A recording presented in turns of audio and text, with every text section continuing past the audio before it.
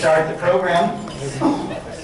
So we're here tonight to honor the long and productive careers of Clyde Tamaru and HAAA. And they have prepared a slide presentation that runs through the highlights of their career. Before we get started on that, though, I also wanted to thank Christine for her years of support of Clyde and our efforts. And I personally, I have been at Clyde and Christine's through the night multiple times, working on grant deadlines, making it to FedEx just as the FedEx truck pulled up into the parking lot. So truly a dedicated extension family, and much appreciation. And we got the grant, so that was the good part. But I had prepared a little bit of summary of the backgrounds of Clyde and Harry, but I understand that they have put that in the program, so I will let them present it in their own ways. But it's been a very full career, and all of us here, I think, have benefited from either direct information they've developed or collaborated with them or have been inspired by their efforts. So Clyde and Harry, do you want to you present? Yeah. You want to bring the ladies now?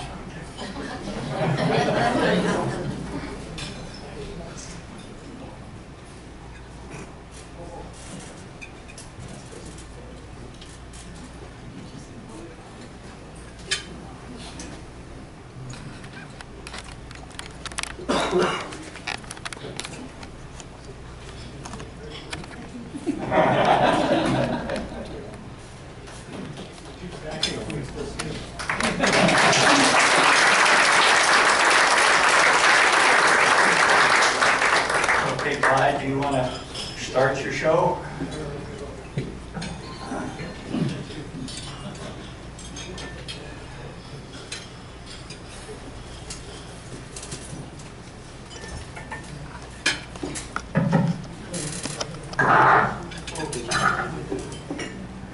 Aloha. Hey, all right.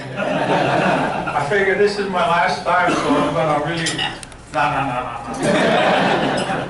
Anyway, I'm honored to actually present you some of the stuff that we've been doing for quite a while.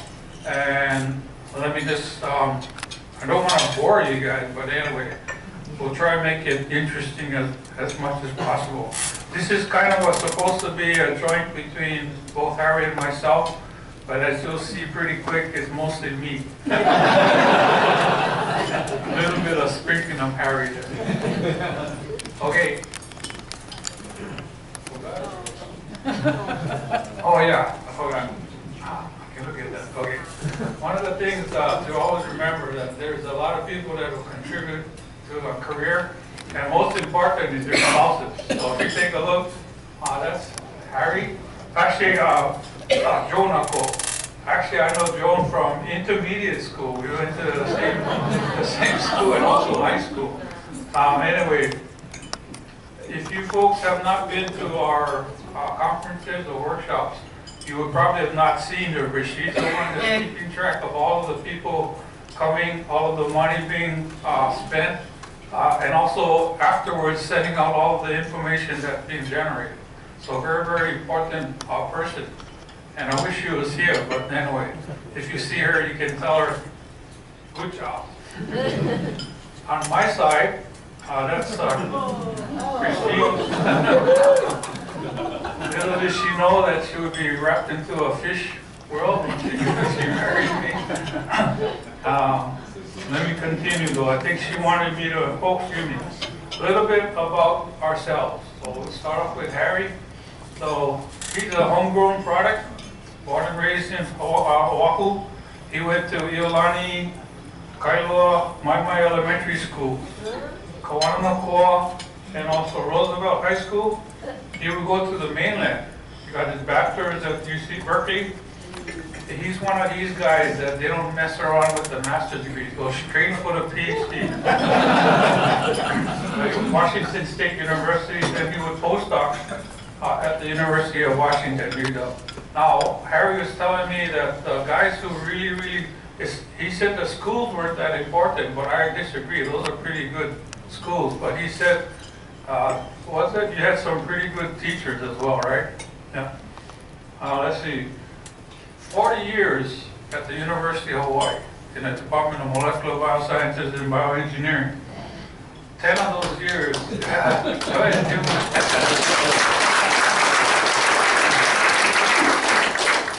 And 10 of those years, he was actually the department chair as well. Okay, he did have his own projects separate, but I think the real connection with aquaculture, if you take a look at this one, he was on the technical committee for CTSA for 28 years, and he was he was the chair for 22 years.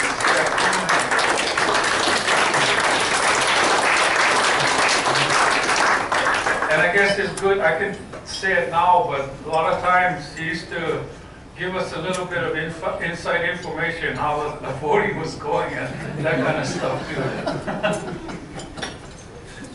Okay, my turn.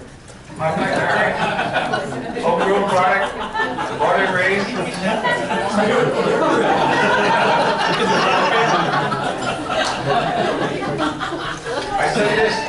I send this, especially when I give speeches out. So I'm a product of the public school system. Royal Elementary, Central Intermediate, McKinley High Grad. In fact, I got actually two. Oh, 41. Okay, I will get my my bachelor's and my master's degree at University of Hawaii at Manoa. And then for some remarkable reason, and I'll actually go a little bit more into detail, I got my doctorate at the University of Tokyo. And everybody says how special that is, and I would learn really quick how true that is. So I spent my first year at the university, I was an extension specialist. And that's why I put that funny little shirt over there. I got that from Sarah Peck. She's an extension agent for Sea Grant. And a lot of people don't understand what is an extension agent or an extension specialist and what we do. So this is probably the best answer that I know. Miracle worker, yeah, that's us. Let's see, I would stay at Sea Grant and then also at the MBB. And according to the records, I was also doing some teaching there. So at the University of Hawaii for 24 years. I was at OI for 12, and then after that I consulted for between 2 and 3 years to make it up close to 40 years like Harry. Okay, so that's the extent of my...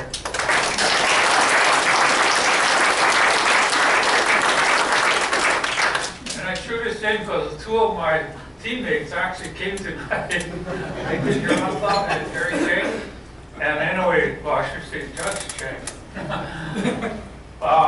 One of the things about high school, when I take a look at this picture, I was thinking for a while, so what was I thinking about? I actually had to beg my mom to let me play football, and my father is the one with actually overrider. And anyway, the one point I wanted to put in this one, if any place that I will learn the value of hard work, and Gary and Nathan will actually, I'm sure, agree with me. This is where we learn about hard work. Okay. The other part that's important that will actually help me quite a bit is the value of teamwork, and that is one of the key parts of the special extension. And what we did at the university was very, very important. I think I learned the basics. Oh yeah. One of the things though, when you're married to a cowgirl, so on occasion I learned a different part of agriculture. So I would consider, I'm not a real cowboy, but I am getting close to it.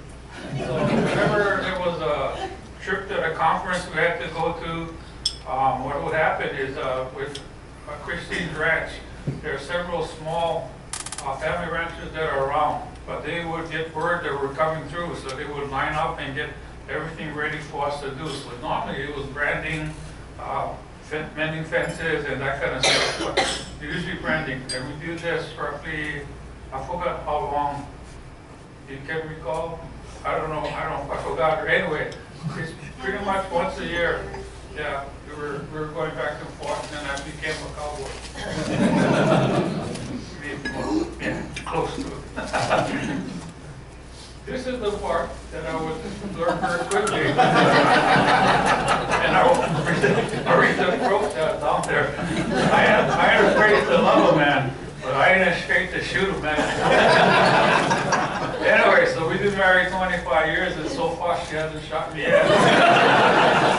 There's still time. And I hope not. Okay. We thought we'd put in this called our parents. Christine's mom and dad on the top, Carl Trick Sr. and Miriam Carlstrom Trick, they passed away, unfortunately. But I'll tell you a little story about Christine's dad. When she told her that she was dating me, he flew out from Colorado to come check me out. And I still remember I was making dinner and something, and he came up to me and he says, "Do you really know what what you're doing?" And I thought he was talking about making dinner.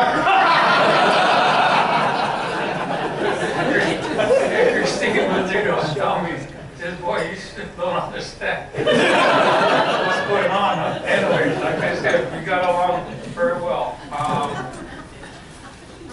My parents, Choko and Satoru Tamaru,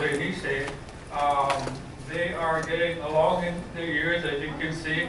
And one of I guess my regrets is that I didn't actually take the time as I should to actually be a good son and visit them or be there with them that much. I'm trying to make amends now, but we'll see. Anyway, my mom's in the home. My dad's still at home. My sisters usually do most of the work, taking care of them. I'll share you a little bit of story though with my mom. She did something very special for me when I was going to the University of Tokyo. And that's when my son, he's in here someplace, carrying a baby back there. He was, I was a single parent at the time, so she and my father actually could not believe that I was going to go to the University of Tokyo, and I would need somebody to babysit him.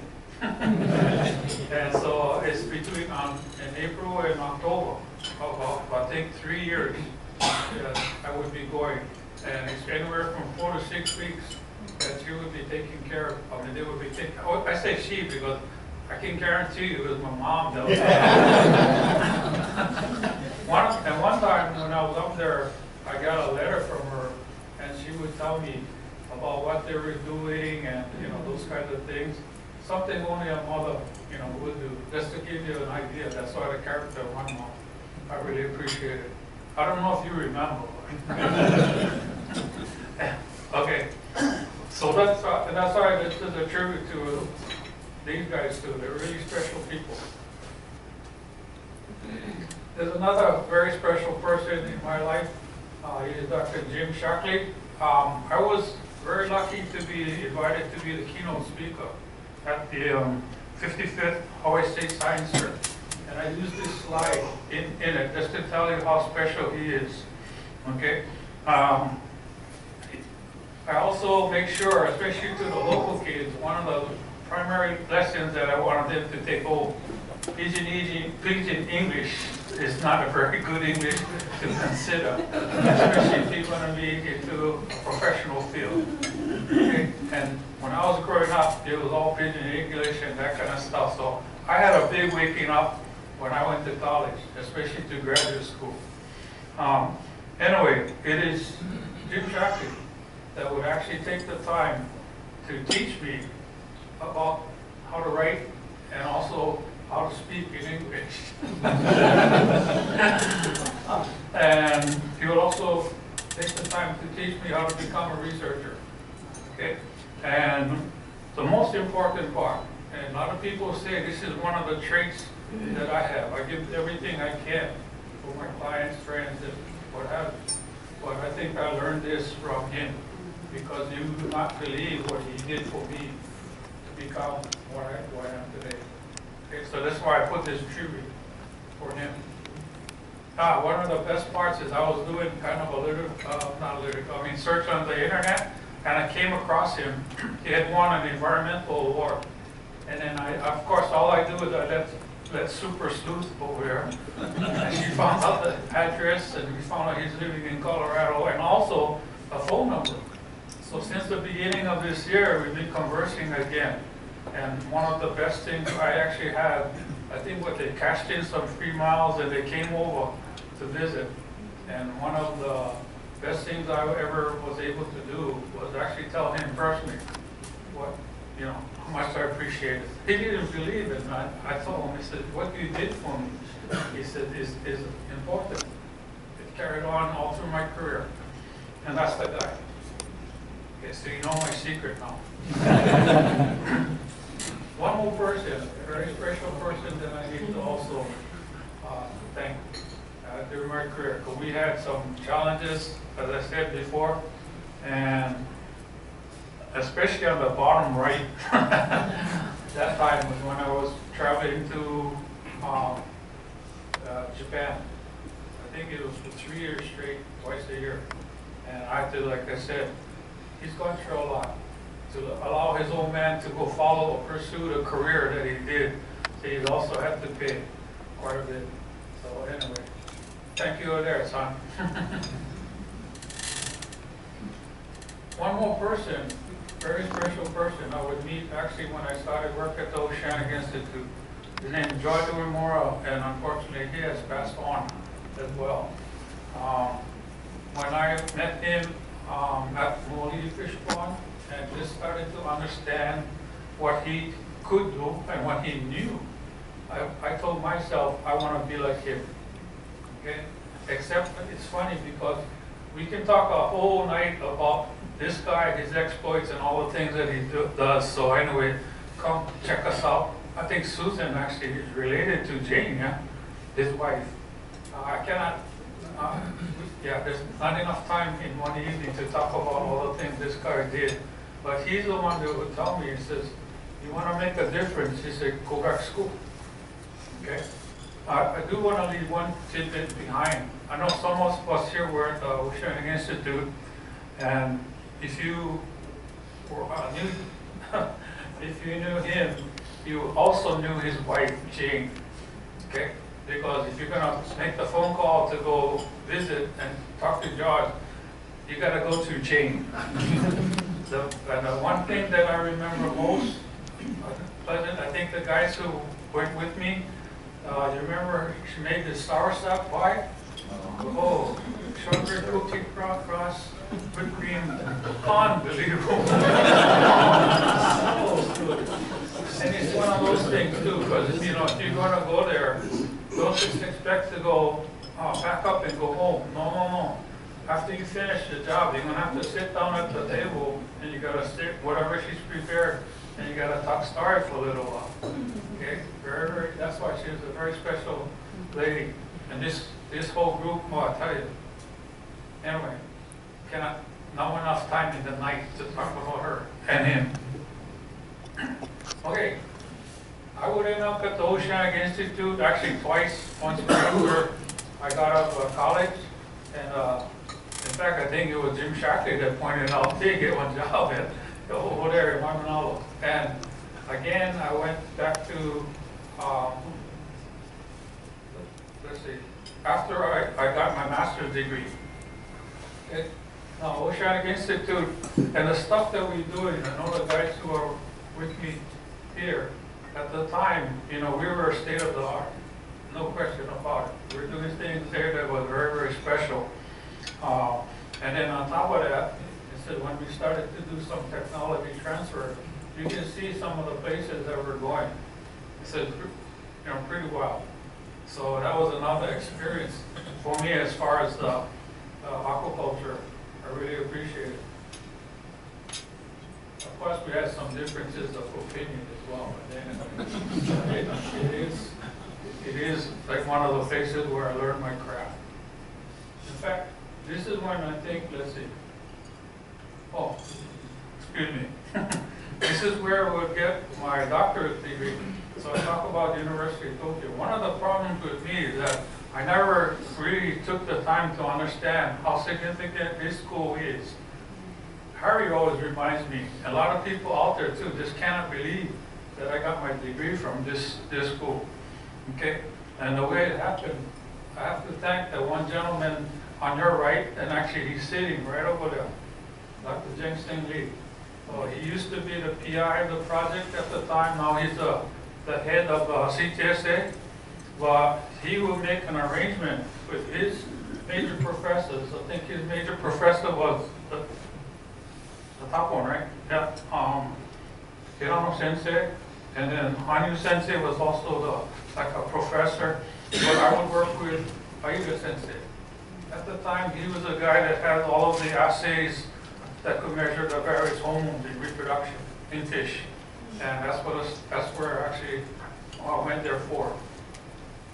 Anyways, like I said, this is a whole new story because I forgot to include all of the different guys that I would meet, and this is a whole career that would form just by this linkage. And I owe Dr. Lee that opportunity. Okay. How about a hand?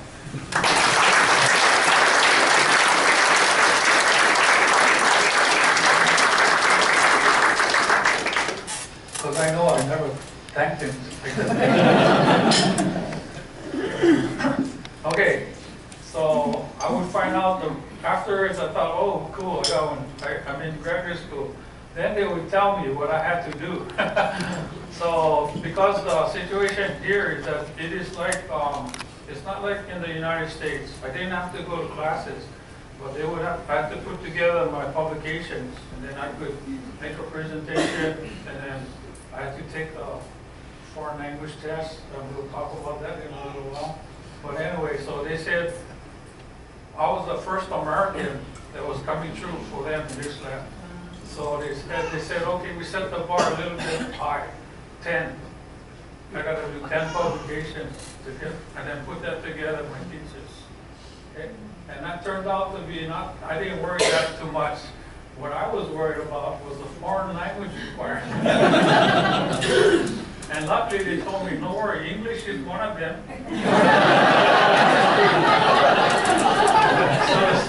So I chose French as the second. And the reason I told that, because there's Chris Kelly over there. Chris was my office mate when I was at the Oceanic Institute. And he said, no problem. He said, I'm going to teach you how to, I had to learn how to read French. So what he did was he brought all his comic books and then the dictionary. I could take the dictionary. So make it short, that's how I learned French, how to read French. And I passed. So I did it in 3 years. Okay? There was a time requirement because I think one of the major pros was going to retire. I think 65 is a mandatory retirement. So I had to finish in a short time, and I did.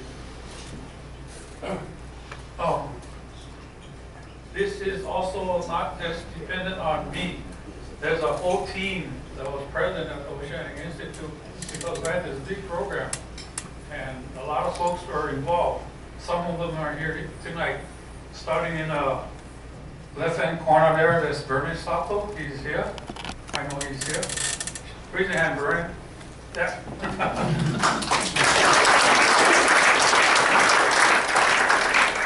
The bottom corner, I know he's not here. That's Jesse Bono. The guys with us remember Jesse. He's from the Philippines.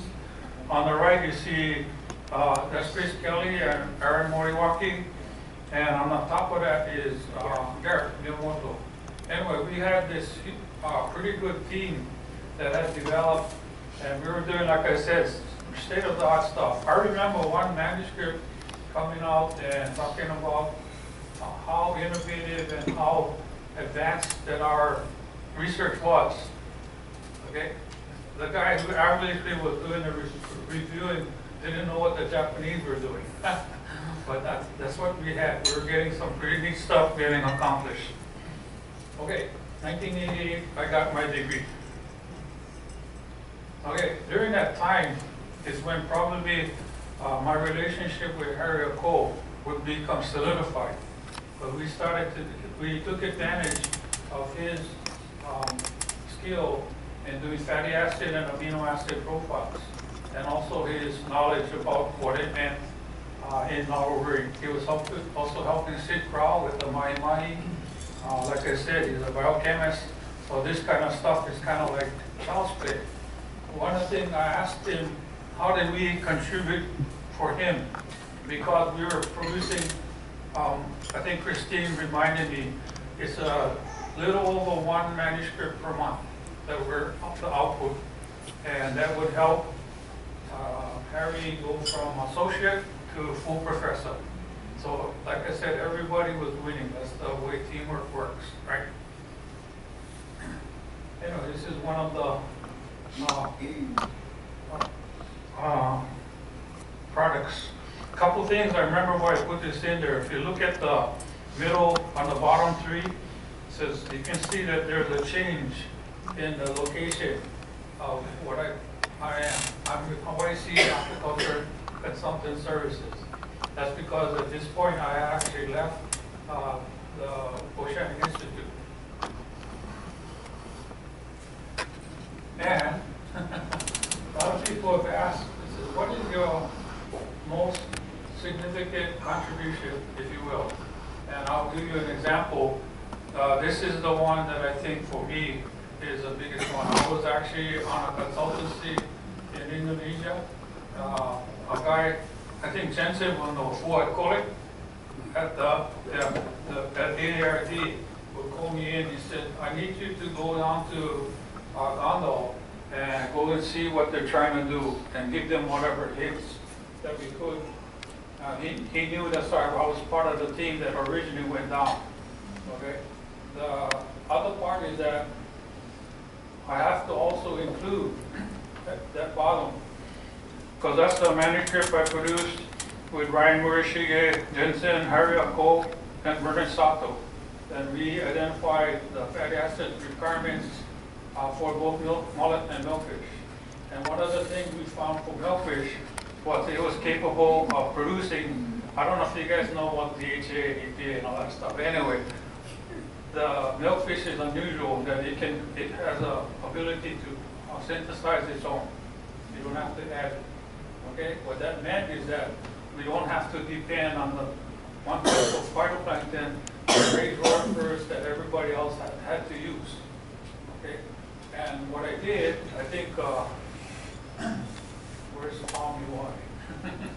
What I would steal from the Nui Nui folks is that I showed them the tilapia green water technique so that they could produce the phytoplankton really simply, and then basically produce rotifers and move around. They aren't connected to a laboratory where they got to do Nanochloropsis oculata like before. And with that, I would find out from Dean Akiyama, actually when he came to talk at our HAA conference, he's the one that told me, he said, did you know what they're doing in Indonesia? Okay. And he told me that I went down, there was only 5 of these backyard hatcheries that they asked me to take a look at and make recommendations. He said there are over 1,000 when he came. And if you look at the economics of what they were doing, I think the normal, on average, a farm would make about 11 times the average income of Indonesia. If you look at the rural poor, which is what most of these guys were, 50 times. So like I said, this is one of those that really make a big impact. Okay? Now keep in mind this scenario, because it'll come back and you'll see the problems that we have when we face our society. Okay. I think I was in Guam on another consultancy, And Bill Fitzgerald would tell me, he says, what are you doing consulting in Southeast Asia or wherever? He said, you should go back to Hawaii and try and do something there. At the time, there was nothing, but I had to wait, and sure enough, an opening came up at Seagrant. So January 1st, 1995 is when I came to actually work at Seagrant. And working there and doing all kinds of other stuff at the beginning, one of the things that was very, very obvious was we didn't have a facility to do something with. So I had to turn our Windward Community College project. It was freshwater ornamentals. I converted it into something where we could at least do some research and also extension. And there is one individual who doesn't want to be identified, but I will anyway. He's Stan Kodama here. Yeah, there he is behind you. Stan Kodama, you see all those blue tanks? Okay, so I'm operating with a limited budget and challenges for sure. He would make me some deals that were unbelievable, but allow me to build a mini so-called hatchery facility out there at Windward Community College. Okay. Yeah, that's him over there, and he did this not just once, several times. The other thing that's pretty interesting is that we had an external evaluation panel at the time for Seagrant, and this whole bunch of guys from Washington, D.C. came to evaluate our program. When they saw what we were doing here, the guy's name is Dr. Bob Stickney. So he's also the editor for World Aquaculture magazine. He would write an article, and he told me he would do this. I didn't believe him, but he put that snapshot on the front cover of World Aquaculture magazine, just to tell people about what we're doing. Okay, so people started to find out, gee, the guys in Hawaii, they're doing some neat stuff out there. Okay, because you got a facility, now you can rock and roll. Now you can start doing stuff. Okay, this is just some of the activities that we've done. A class, you can do research, workshops, right? Yeah. And there is one individual that's in the in the audience right here. I can't even see him, but he's hiding. Yeah. Anyway, so this is the kind of stuff, like I said, when you got a facility, you can do stuff. And that's what we did. Okay. Obviously, I'm not doing this all by myself. So we had to build a team from scratch. I knew Kathy McGovern Hopkins when she was only Kathy McGovern. That's when we were working at Hawaii the first time. Okay. We would cross, we separated out. She would actually go into the church field, and I would meet her once more at the World Aquaculture Society conference. And she had asked me if there's some opportunities in Hawaii. The reason is her father passed away, so her mom was here by herself, and they were going to move back. That's when she was already Kathleen McGovern Hopkins now, and that's what he did. So I told her I had an ornamental fish project you can work with, and that's what she did. But like any of the extension agents, what they'll do is that you can see her trying to diversify out to other projects. She likes working with kids for sure. Okay, and because she's a shrimp person, I figured, oh wow, I got a shrimp person, and that she's doing freshwater ornamentals. I got a person that can do two different things, and that's kind of how I built our program together. Harry reminded me about, this is when our previous project was with the freshwater ornamental group. And then the project had a problem, and I think one of, Fred Lum's over there too. One of the problems is that we weren't engaged, to me, in my opinion, we weren't engaging the guys that are here in Hawaii. And we were trying to do something that was in Florida. But this is where we needed to be working with. And we would hook up with Ray Kosaka, and Ray is the one that would inform Harry. One of the criticisms about working with the hobbyists, they said that's a hobby, that's not an industry. So anyway, Ray Kosaka is the guy that would inform Harry. He dealt with discus, those fish that you send on top, his net, not gross, his net was between 100 to 200,000 a year.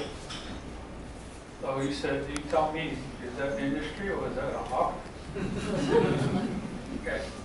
Well, at the time, he was the president of the Aquarium Society.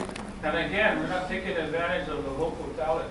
The Aquarium Society is one of the oldest societies in the United States. Okay? And then when you start to dig around and find out what these guys can do, there's some really high-powered guys in there. And one of them, I'm going to get to that next. What he would also offer to us is a place in their newsletter to publish all the results that we could generate.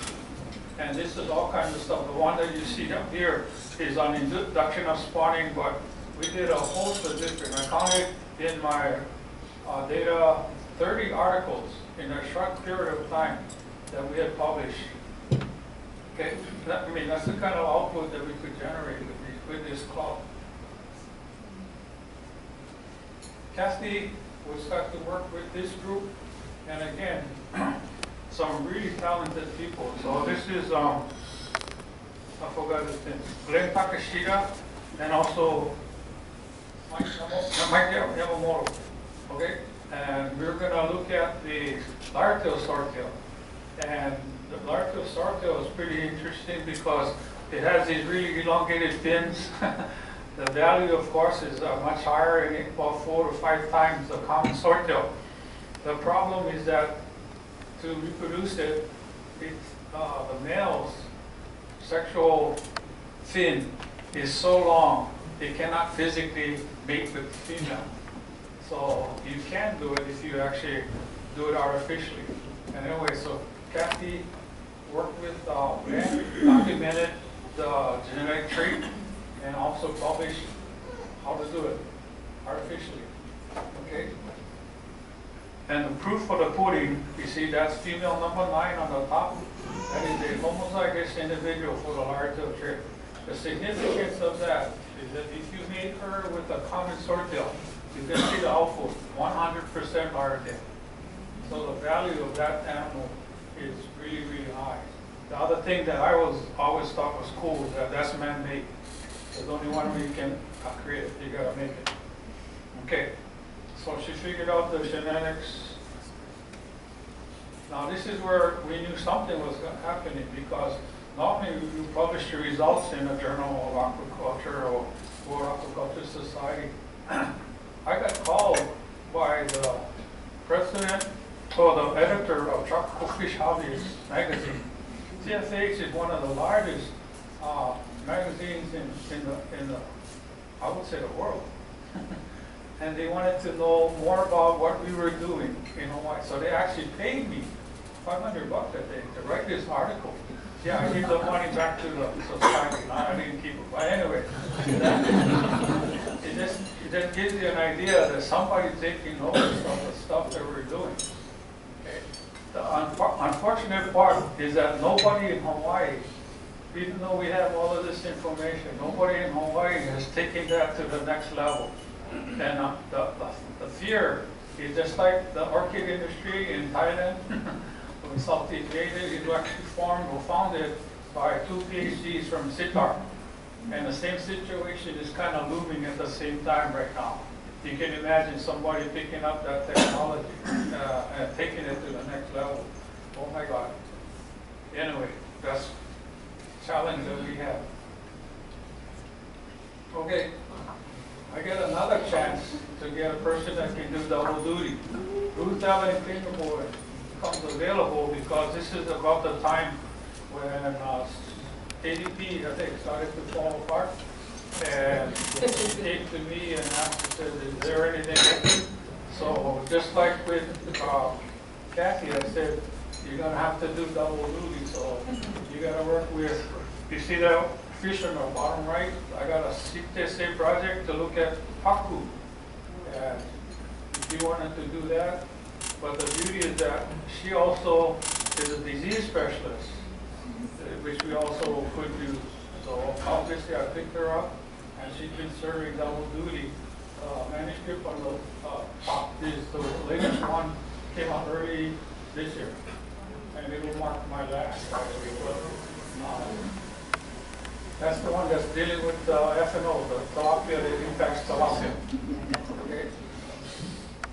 So anyway, you can see how the program is being put together piece by piece. The last of the guys that would make up the team is Dr. Brandon Fox. I will be serving on his PhD dissertation committee. Then I would find him at a postdoc at HIB doing something that he wasn't real happy with. And anyway, he had a particular interest in aquaponics at the time. And he came to me and asked me about trying to do stuff. I would roughly get some funding from Japan, and he would become like the aquaponics guru for RT. Especially, but we also noticed that he's doing all other kinds of things around as well. All of our staff have to publish, so that's Kai Fox's contribution. I have some colleagues that are not part of the team, but nonetheless still very important. This is Winston Kong. He's a counselor at Mary Community College. I will get introduced to him actually several different ways, but let me start off with our interaction with Harry. As you can see, that middle gal is his daughter, Natalie Kong, who came. She was actually a music major, right, Harry? That would come to try to find a different career, and she wanted to be an MD. I mean, we're talking like, 180-degree turn in career. And I warned her about Harry. Anyway, I will make the story short. She succeeded. She finished. She went to UH Med School. She did her, what do they call it? Internship on the mainland. Okay, she came, and she's now back here in Hilo, where she is training the next generation of medical doctors. Harry can fill you in more about all of those kind of details. But this is, I would serve on her master's committee. Okay? Now my interaction with this family goes much farther, because I work with Winston Kong a lot. One of the things you see on the bottom slide, Winter Community College will approach me to try and develop a course called IS-201, Ahupua'a. And when they first laid out what they had in mind, and I said, I knew immediately, he said, I'm gonna need help. So I went to see Winston, and he helped me design and implement the course. Okay, and interestingly enough, you see that one lady that the arrows point to, Leonala Bright, where is she? I know you're there, right? Okay. Leonala is part of our first class that we had, and I did not put much together. But like I said, what was happening is that these students, because a lot of times Winter Community College is a place, they're non-traditional students. They're coming back to school looking for a different career. Okay, Leonala is one of these. So that's the first class that I get introduced to Leonala. She would go on to get her bachelor's degree, and then started to come and sneak around us a little bit, trying to learn more about aquaponics. And then she would go on to get her master's degree from the Hawaiian Studies at the university. So currently, now you have too many jobs, right? Yeah. Yes, too many jobs. So that was one of the more interesting things about my association with Winston. What is also very important to know, and Winston's not here because I have to get my salary every year. So this is one of the ways I get my salary. Every time I thought Winston would get all of what was coming, he never paid any of it. And then, like I said, you can see that he would get an award, very fitting, this past year for his volunteers, not just for me, all the other things that he does. Okay. I guess the story is one of the neat things about my job You get to work with some of the neatest people in the world. Okay. I do not know that how much I will be doing this kind of work. And I asked Harry for some help in telling me what his mentoring outcomes were. And he said, I only know about 50% of them because he's dealing with them at the undergraduate level. And he, unlike me, kind of follows them all the way through to what they're doing now. The biggest statistic, and probably one that most people don't know about Harry, is that first one there. Look at the number of MDs he is responsible for. Okay? The three lovely ladies on the right are the ones that I would serve on their master's committee. And you can see two of the three actually went on to MD, and one of them, Lena Sano, is almost finished with her pharmacy. She will be a pharmacist very soon. Anyway, really spectacular record as far as mentorship. How about a handful?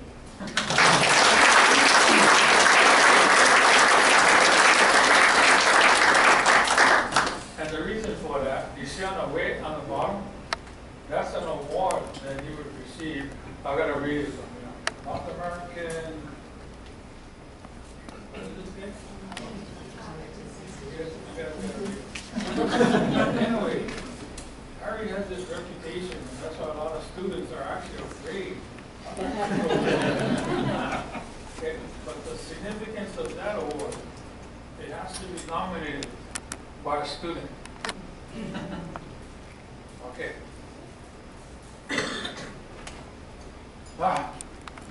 So I was not actually thought I would be doing a lot of this, but I would love to be mentoring, and I had to go look real quick. So I only have about even split between MS and PhDs, but 27 in total. And like I said, I kind of looked for the best examples that I could. One of them on the right is Lei Yamasaki, and I know she's here someplace. She ran away. The slide is coming. Dr. Yamasaki is now a veterinarian. Her official graduate student mentor is actually, oh God, I forgot his name already. Spencer Malanta. I'm a non-tenured faculty, so I cannot serve as the chair. I can serve in committees, but I can't chair. Anyway, Spencer Malanta is her chair. So she would finish her master's degree. She coming. She coming. She coming. She coming.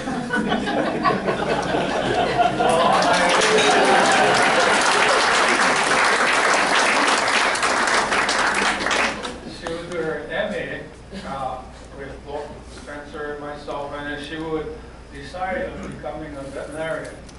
Okay, so she went to the mainland, got her degree. She came back, and currently she is the State Department of Agriculture's aquatic veterinarian, correct? Yeah. So anyway, the second example I'm going to use is, he's right over here, Dr. Again, it's interesting, the stimulus is the CTSA project. We're trying to see if we can use the feather duster worm as a species in which we can create an industry. And when I interview process, I'm looking for people to work on a job. He comes in and has the audacity to tell me, can I use this for a PhD? And I look at him and I said, what? I had to think about it for a while. Number one is that I can't be the major advisor. He has to choose one. And so he says, oh, I work with Julie Crockett in the Department of Zoology. And I went, oh my God. Department of Zoology has a very, very low opinion about practical research. I can tell you without a doubt. Okay, so he had several challenges in front of him that he had to resolve. I'm going to make the story short then. He was able to do that. Oh, excuse me, one more thing. I would make him kind of put, I would try to stimulate him a little bit. We have World Aquaculture Society conferences and the international one goes all over the world. So I make a wager, I said, you can spawn these guys. I'll send you to, right? Brazil. Yeah. But you know, he called me out, he said, you gotta come over and see what I done. So he did, and I sent him to WS in Brazil. Okay. Thank you. Yeah.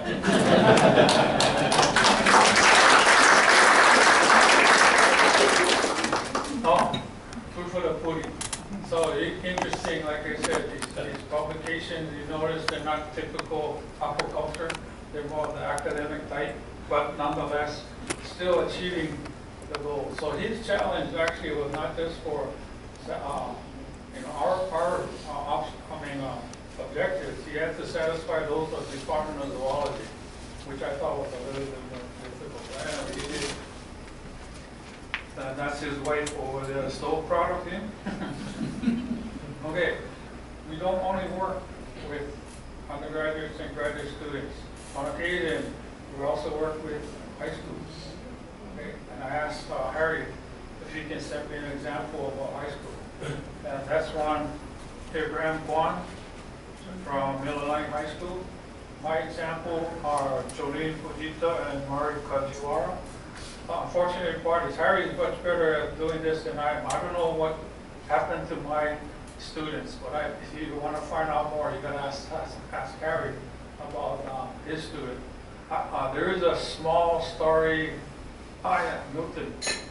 Milton is the one that actually would introduce me to the family of Jolene, I guess, Fujita, right? Yeah.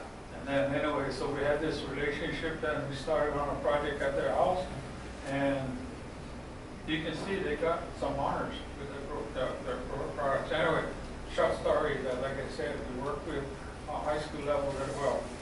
We make the bigger impact though when we work with a high school teacher that wants to develop a program.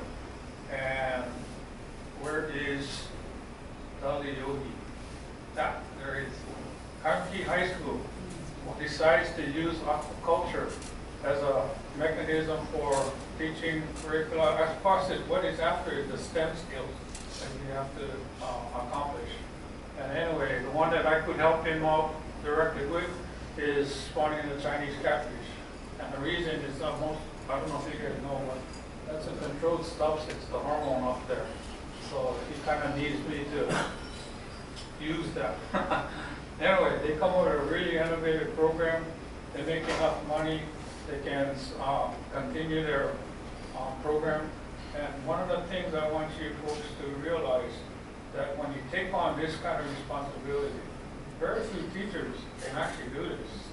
And so he and his partner, Cameron, are really special. How about giving him a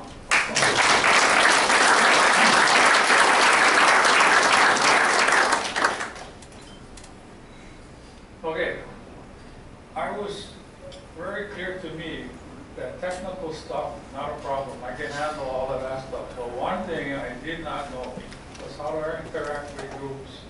And in a class, 2 workshops, learning to lead collaboratively and also strategic planning, it became pretty clear that I'm going to get some more training. And Donna Ching was very, I was lucky that she recognized, she said, yeah, and why don't you join the Ag Leadership program that she had developed. And I became part of class 9.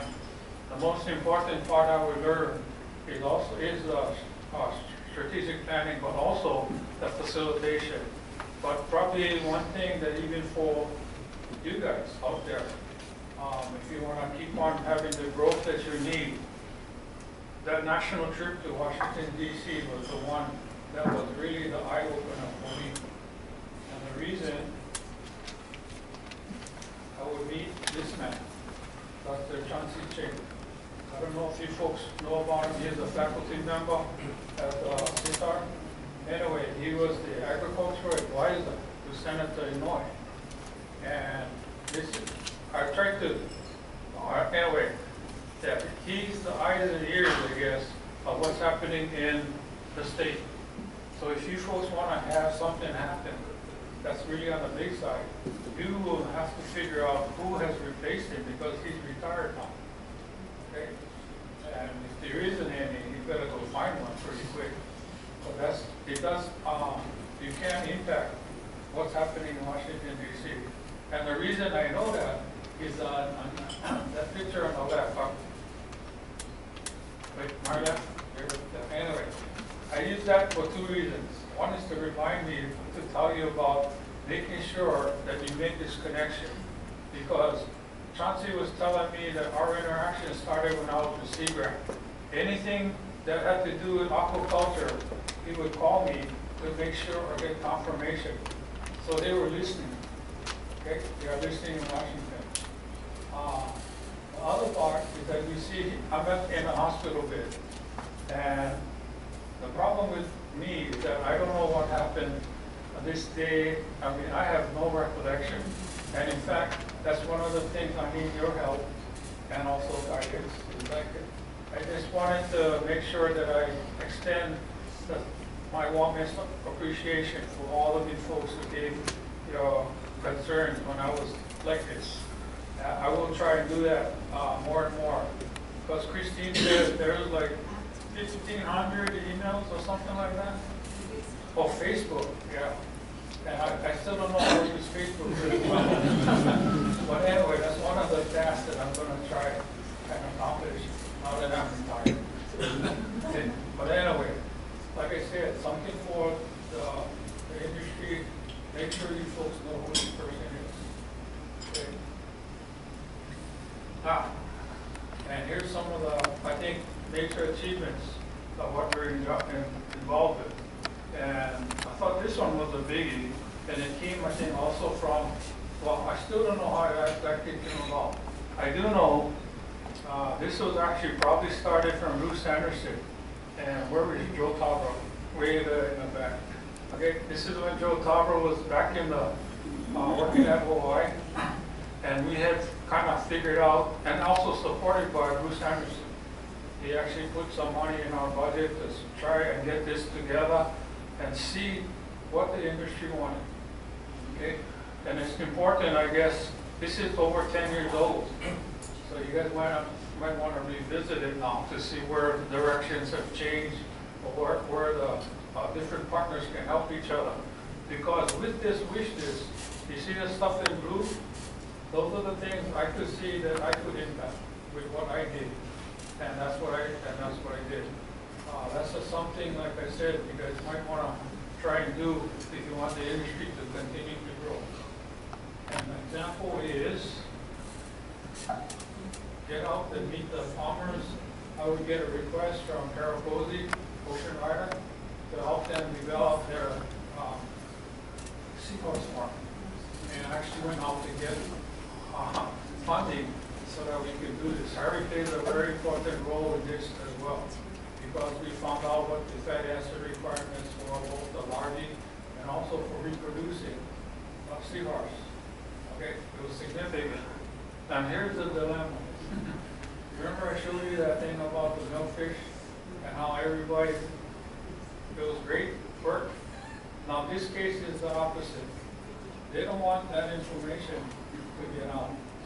So they approached us and asked us not to publish. And I didn't make the decision by myself. I actually brought it up with the external evaluation panel from the guys from Washington, D.C. And we had a good discussion about the situation. Okay. So the decision actually been made real simple. It's the Clyde. So the decision is, obviously, he said, I knew what would happen. They knew what would happen if we let that information out. So we did not. Okay? Ours has always been to protect the industry. And I'll tell you also, this is not an isolated case. There's more than one like this. Okay, yeah. So, but I still can do other things. I used to always carry my camera, take pictures. They used to, and I didn't charge them for anything, but they used to make this good. I mean, marketing brochures. And one of the things, I think Susan Matsushima, she had a Pacific Tropical Animal Free Project that supported the growth of Ocean Rider and tried to develop their ag tourism component, which they did. And one of the things is that they wanted somebody to review what they were doing. And every so often they would fly me over. And like I said, one of the things I recognized pretty quick was that they were tightening the lava ring tanks and throwing away all of that stuff that they're collecting. And I knew right away, you know, that's a skeleton of the sea lice. If you were to dry that thing might have value. So this is our first experiment. Luckily I had these small specimen valves I was carrying in my camera case. So you can see we put, I think, 3 in each. And we put, I know this is our first one because that's a hand printed $5 per piece. We don't know what to charge. So this fall, we just tried it. Anyway, she think 2 days later she called, where do you buy those files? And afterwards she told me, she said they were charging $15 a piece. The one thing I didn't ever do is ask, so how much money have you guys really made? I don't know. But obviously it was making an impact.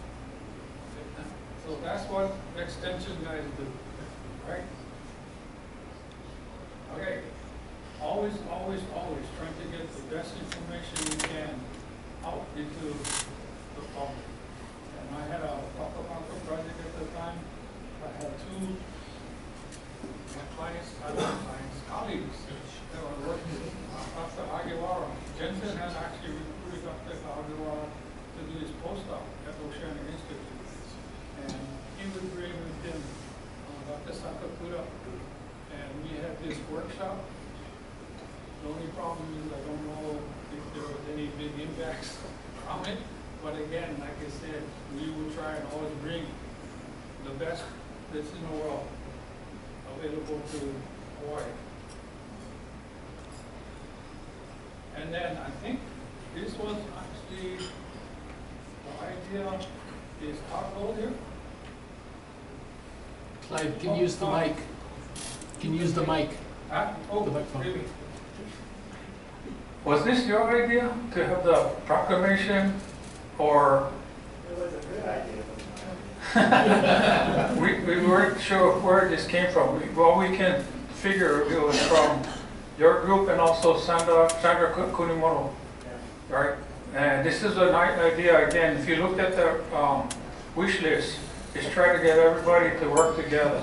So we had what is called Aquaculture Week, and then I think you guys got our dean of CITAR involved.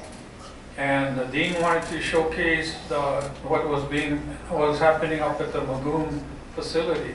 So we had this big spiel, and from my understanding, this is actually went pretty well. Everybody started to figure out, wow, we got an industry in Hawaii. Okay. Oh, I forgot. I mentioned to Jeff, this is the one I got kind of scared of when he started to show the governor. And yeah, try.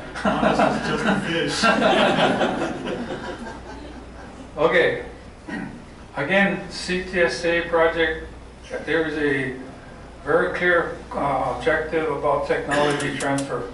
One of the easiest ways to do this is to hold a workshop. And Harry came to me with one of his CTSA projects. He said, okay, almost Paul, we need the workshop. And so the first plan was to just have it at the Excise building in the conference room, since 50 guys maybe. And then we put the call out. I think in 2 or 3 days, it's already full. So we realized real fast, they said, we got to do something different. Harry gets a hold of Build Your Hall 150. It seats 200 people. And as you can see in the photographs, it's a standing room only crowd. Okay? And one of the things I think I needed to emphasize.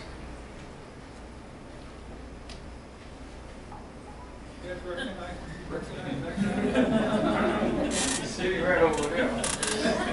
Fred Law. So he would actually, you told me right after this workshop, you went to start changing your farm. Yeah, it was your fault. So he has created, I think he turned 1 acre into an aquaponics farm. And believe it or not, from what we can tell, that farm at the time was probably the biggest in the United States. production-wise. And then, of course, he's got them more funding and expanding out even more. Okay. But anyway, this is where the aquaponics craze started for us. There are other people starting it, I think, on the Big Island, but this is for us, and that's because of Harry. Okay, in response, we have to start to, like I said, continue to address all of the concerns, all of the requests coming in. So workshops. These are just a few. State Hospital aquaponic workshop, Chinese catfish, one at Mary's Garden. There's a DHL aquaponics workshop in Kapolei and Palolo Elementary. Teachers with the water quality workshop. Anyway, like I said, they just were coming in so fast, and one of the challenges is keeping up with these requests. Okay, the good news is that we were being rewarded with the work that we were doing. So we were getting some press, actually pretty good press too. Starting off with on the left with the Honolulu Star Advertiser news articles. That's the State Hospital project that we got some really good press on. And Palolo Elementary. Then the middle one is a magazine from that the university produces. That one they highlighted the group work that's being done in Waimanalo, and also I know, Milton's here, the work that's being done at the Waiawa prison. Okay, and one of the interesting articles, an editor for Honolulu magazine, Hawaiian Airlines, came out to Windward and wanted to do an article. And so we obliged, and he came up with this one. And what's the interesting part about, I didn't realize the distribution that Honolulu magazine gets all over the mainland, you know. So this one really got us some good publicity. And you can see Leonala here also made it into that particular article. Okay, almost there, last one. One of the projects I was actually introduced to, this is, I think Dean Gatto was the first one to introduce me to Herb Lee, which I'll talk about in a little while. This is a Waikoloa local fish pond project. And I would get hooked up with Herb Lee. I think Sheila Cybron is out here also. Yeah. And we formed a nonprofit and started to figure out what are we going to do. And one of the things we immediately tried for, Herb actually was behind, the main guy, trying to get some funding to try and do some curriculum development. And he got 2. And these are not trivial. They're over $1 million each.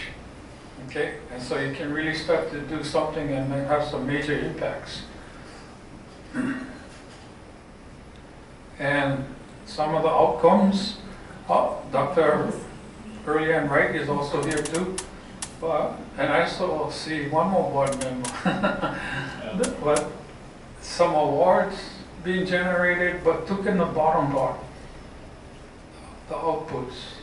We got like, and I still kind of question, 70,000 students have gone through the curriculum statewide. And then over 3,500 teachers have been trained, you know, in this facet of Hawaiiana, if you want to call it that.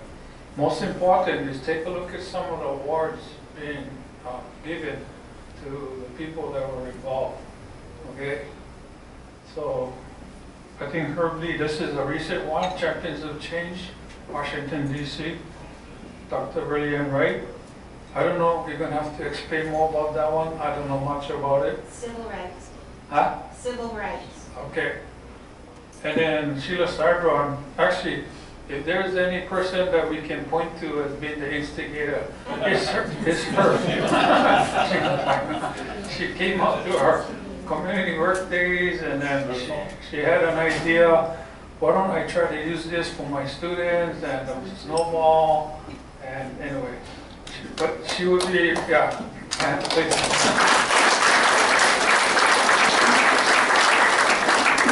Of course, she gets a Weaver District Teacher of the Year award on top of that. Okay? Anyway, this is the fun part. Now, there's some very special people. I mean, like I said, this kind of stuff doesn't happen with the very special people that are all around here today. And one is here tonight, Willis Motoka, right over there.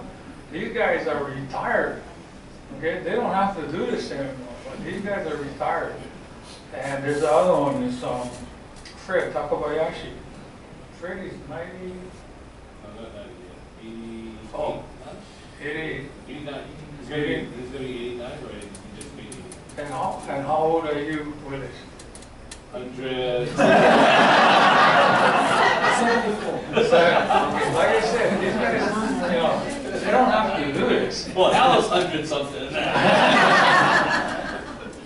But they choose to come and help implement the curriculum and just raise their awareness about the fish pond in general. So how about a special handful?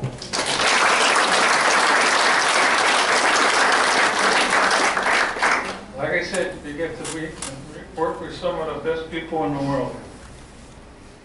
So a lot of people said, why are you working with Hawaiian fish pond in the first place? Remember, I'm an aquaculture specialist. Hawaiian fish pond is one of the oldest examples of aquaculture there is in existence. More important, there's a cultural tie. Okay, and if we don't do that, that's the second point. They can be lost forever. In fact, it was actually on the brink of being lost. Okay, but I think most people would agree that work with the fish pond. Right? We see this every time students come out. It's probably the most empowering thing. A student wants to learn. Can you imagine? They want to learn. That's its value. Okay. Okay. almost found. Let's see, we were getting our review for the Sea Grant program, and at the time, he's here, right? John Corbin. He's the head of aquaculture development program. In fact, I wanted to actually, if you guys can put your hands together for him as well.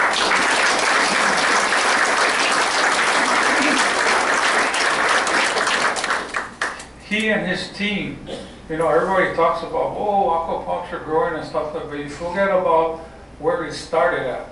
Well, it was him and his team that got it started. Again, that's the reason I think he deserved a very, very special round of applause. Anyway, he would make this graph for us. I think I made the graph, but he would put in the quotation there about what we were doing. What he also would do was that it impressed the evaluation team so much that the Sea Grant program got one of the highest reviews in the nation. I don't know if it was for Apple or Nation. Do you recall? We've got a pretty good review, I know that. Okay? And I know currently, I think the 2014 statistics is like 70 million, correct, right? And like I said, so I can kind of see that the trend, and it's a good time for me and Harry to step out already, because we're going to let you guys worry about it from here on out. Anyway, I appreciate that assistance that you gave us on that day for sure. Okay, everybody's asking me this, so what? What are you going to do now? My current status on the health-wise is, like I said, it's about as good as it's going to get. Everybody says, wow, you're looking good. Yeah, but I'm not 100% there. But I'm going to have to be just happy with what I have. And it's very clear that's not going to get any more better. So I can do some stuff, I can help a little bit, but don't expect what I used to do, for sure. My biggest focus is, number one, I got to get my wife healthy. Number two, I got to get myself healthy. And number three, it says I got 4 granddaughters now. Okay? And that's Ty. I'll show you the picture of him when he was a little infant. Well, that's him now. And he is a father. Whew, scary.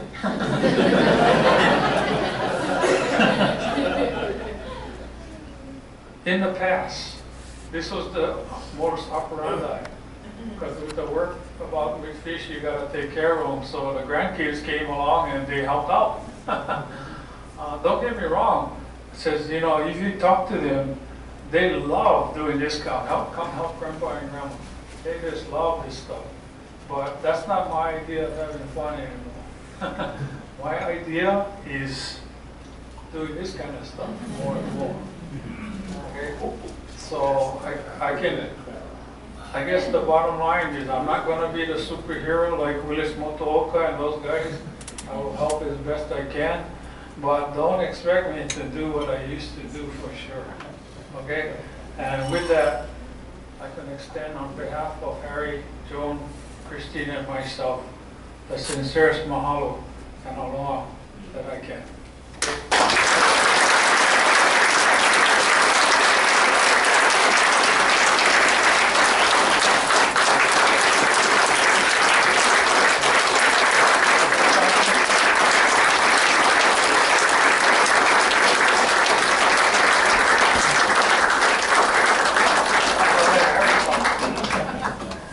Okay, I don't have that much to say, but I have a lot to say.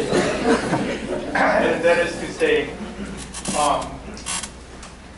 you all know that I do not make any effort to make anybody feel good at the moment. I just make no effort at all. But I do take a great deal of pride and make a lot of effort in trying to do good for people in the long run. And that includes classroom students, such as Linda, Warren, where's Vernon? Vernon's somewhere. Vernon, who else? Clyde. Classroom students, and they're the only ones who understand everything I say in aquaculture. But they've also done very well for themselves, and I feel really good about that. There's some people who just came into the labs, and I worked with them, and I'm really pleased to have done what I attempted to do with them, and that's Ping Sun's daughter and Jensen's daughter. And some people I just worked with for a long, intimately, relatively, not that kind of intimate, but you know, but work closely with, and that's Shan, and you know, she doubled and tripled her salary. I don't know what it is, but that's a good thing. And I'm really, really pleased to have known her, and I enjoyed her company. And then there's the rest of you, and you know that. And I enjoyed your company. I still do. And that's my goodbye.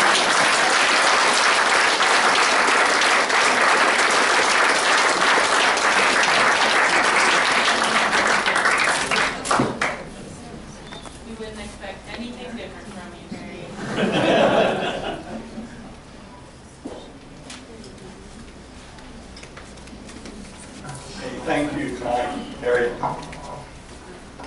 Jensen.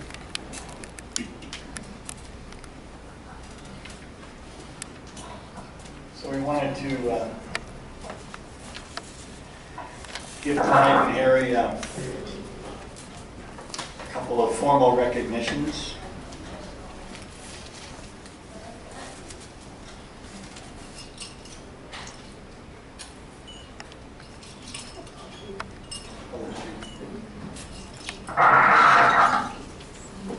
Thank you.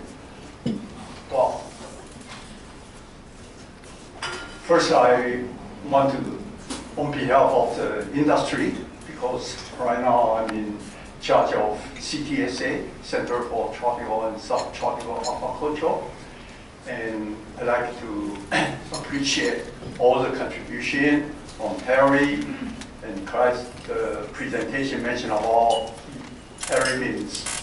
Served at CTSA for 28 years, if I recall correctly, and 22 years is our TC chair, and Clyde actually, after he left the OI consultant back to join the UH, and he been as major PI for CDSA project for 24 years, if I'm not mistaken.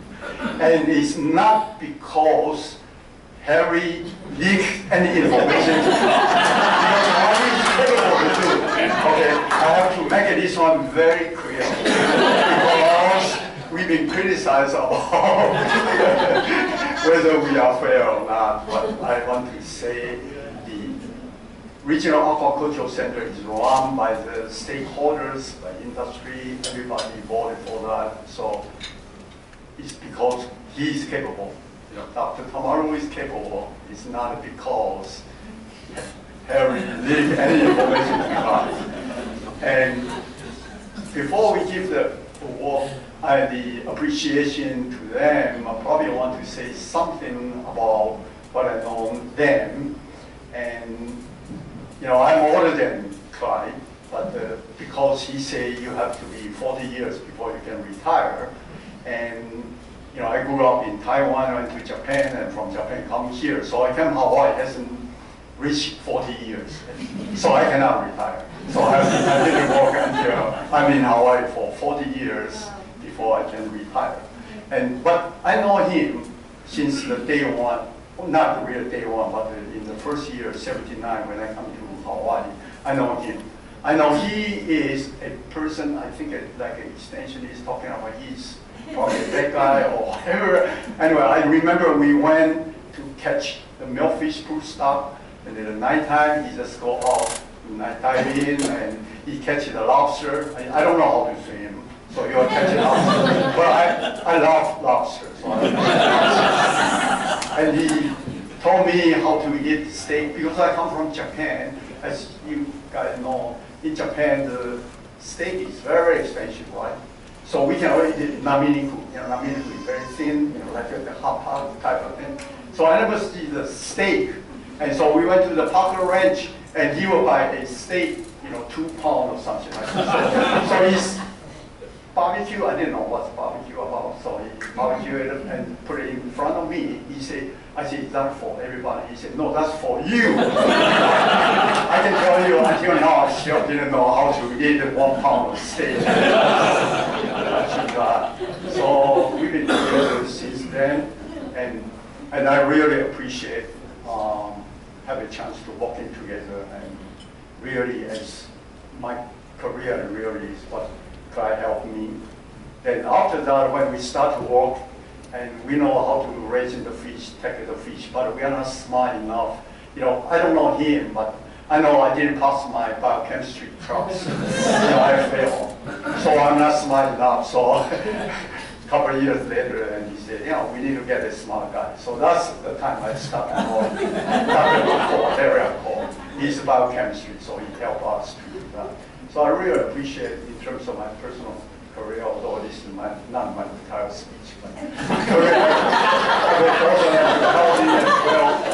But the key important here, I want to tell everybody here is teamwork is so important. You know, through his talk, he's talking about how is success, everybody's success by teamwork. And like me, I come here because when I was a kid, my mother told me how to speak Taiwanese, right? Then I went to the elementary school, I have to start to pick up Mandarin. Then I went to Japan, I have to learn Japanese. And when I come to the US, I have to learn Pidgin English. So I can tell you until now, the R and L, I couldn't combine to, you know, really pronounce correctly, right? So I already call him Clyde or Clyde.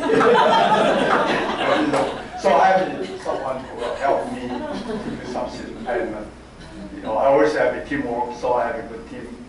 And right now, you know, Maris, so I will have her to help me to proceed to give both of them certificate as an appreciation.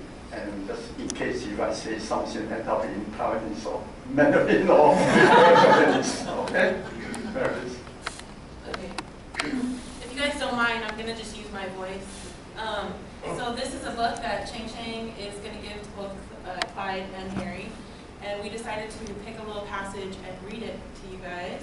I don't know if you want to explain a little bit about the book and your hope behind it, but okay. So, Well, the book is again, it's not an aquacultural book. I think they've been spent enough time, 40 years, I think it's enough. I like having to have a chance to enjoy their life. So it's one of those inspirational books that you can open to, and any day you get a little inspirational quote. So for these two amazing gentlemen, we picked this one. Life becomes meaningful when we shoulder responsibilities. Avoiding responsibilities makes our life empty. And I think that everybody in this room who has worked with either Harry or Clyde can agree that these two gentlemen have shouldered responsibilities in good times and in bad, when it's an attractive option and when it makes them the most, I don't know, I don't want to use the word hated, but it doesn't matter. They'll shoulder the responsibility if it means that it will improve our development for aquaculture here in Hawaii, and not just Hawaii, but also there's been not much mention of aquaculture development in the Pacific Islands this evening, but both of these gentlemen, through CTSA research and other research as well, have put a lot of time and energy into building up the aquaculture industry elsewhere. And whether it's through their time in person or through the publications they created, everything that they've done has just really helped to improve our industry. So with that, we'd like to give you these books.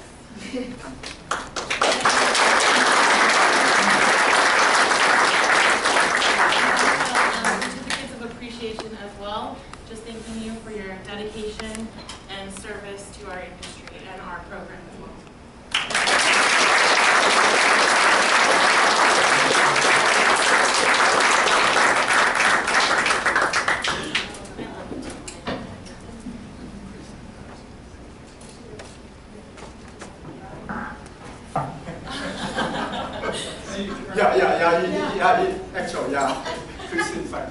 Actually, I didn't know how to drive. In Japan, you take a driver license, so expensive, costs thousands of dollars.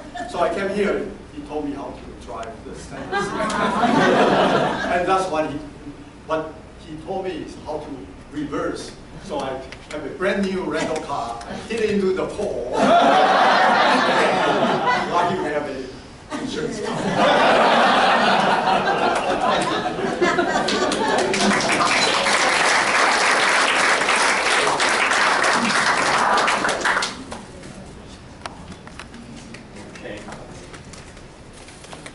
The Aquaculture Association, Aquaculture Aquaponics Association, made up of members throughout the state, have certainly felt the impact, the positive impact of these two gentlemen for several decades, 3 decades or more, and as a small token of our esteem and appreciation, we put together a couple of resolutions for each of you, and I won't read them in part because I forgot my glasses. But there are a lot of whereases and be it resolved. But it's heartfelt.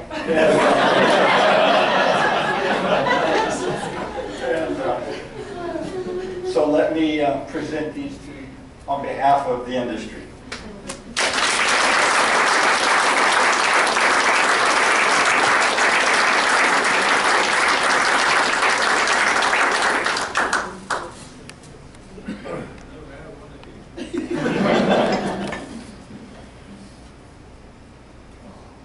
Okay, is there anyone else that wishes to say anything at this time? Christine?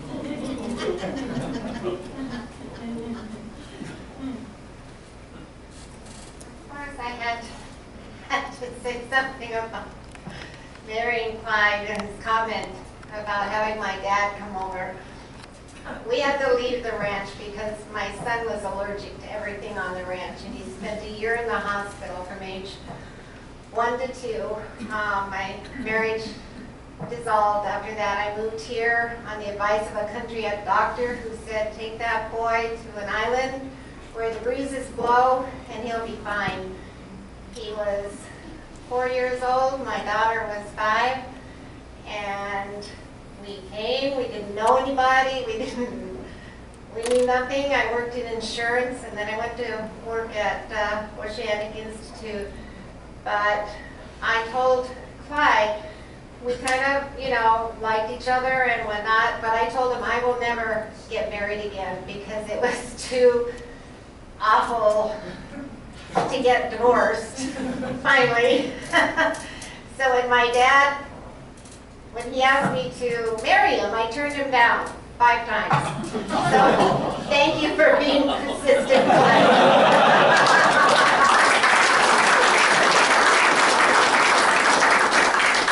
And when I finally did accept, I did call my father, and I wanted my parents to come meet Clyde. And when he was saying he was making dinner, he was peeling carrots and potatoes. We were going to have stew that evening. So he was bent over peeling carrots and potatoes into an empty Tide box. And that's when my father walked in, and he said, Clyde, do you know what you're doing? And he says, yeah, I'm peeling carrots and potatoes. He said, no, I mean marrying my daughter. And then the 2H steak thing came when we would go home and help at the ranch whenever we could. Because I grew up on a cattle ranch, we raised our own beef and we had it processed and aged and whatever. And the first time he went up there, we had a steak. And it's like, we never cut it and let the juices run out or whatever. So he was served a steak and he says, this is a roast. Am I supposed to share it? But that's how they would pay. We didn't want any money, it was family. And so what we do is we bring home coolers of frozen beef, hamburger, steak, whatever, put it in the hotel kitchen freezer overnight, and then come on home. And Harry, I don't know what I would have done without your support when Clyde had his medical incident. You were my pillar of strength, and I love you till the end of my days for being there for me. We talked almost daily, and we got through it. So thank you, Harry. And Clyde, I finally said yes, and it's forever.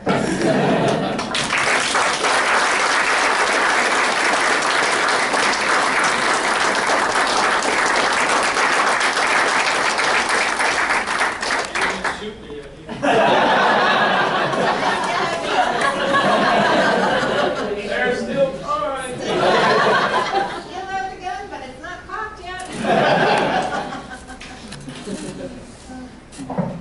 Well, that is it's the end of the formal part of the evening. I believe the bar is still open. I'm not positive about that. But we still have a little time here in the room if you want to come by and say anything personally. Thank you all for coming. It's been a great evening. And let's give one more round of applause to